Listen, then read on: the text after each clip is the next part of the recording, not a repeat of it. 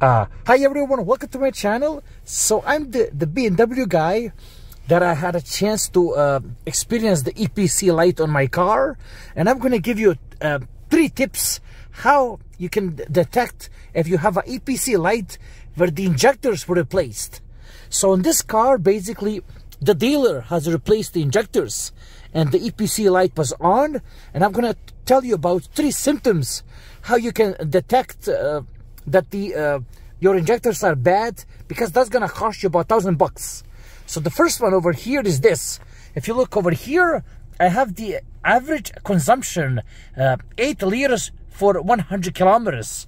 Usually when your injectors go bad, you're gonna get the mileage is gonna climb up and you get about a 10. So in my car, instead of 8 or even 7, I get 7 or 8 in the city, I was getting about 10.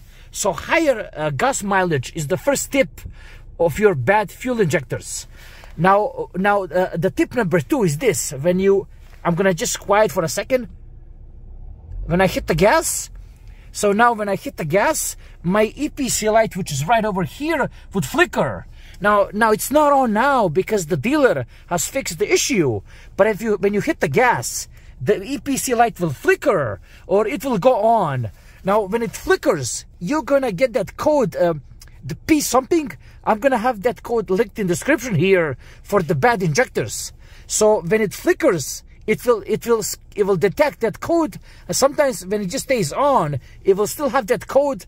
And in my situation, the check engine light wasn't on. So what you need to know is that these cars are very tricky to diagnose this.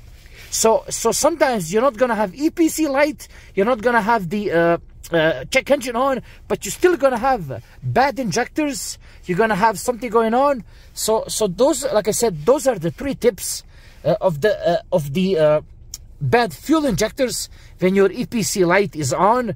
And what I would do, I would scan the car and confirm that the code that I have here in the description matches with the bad injectors code. So that way you can simplify your diagnosis and you know where to start off.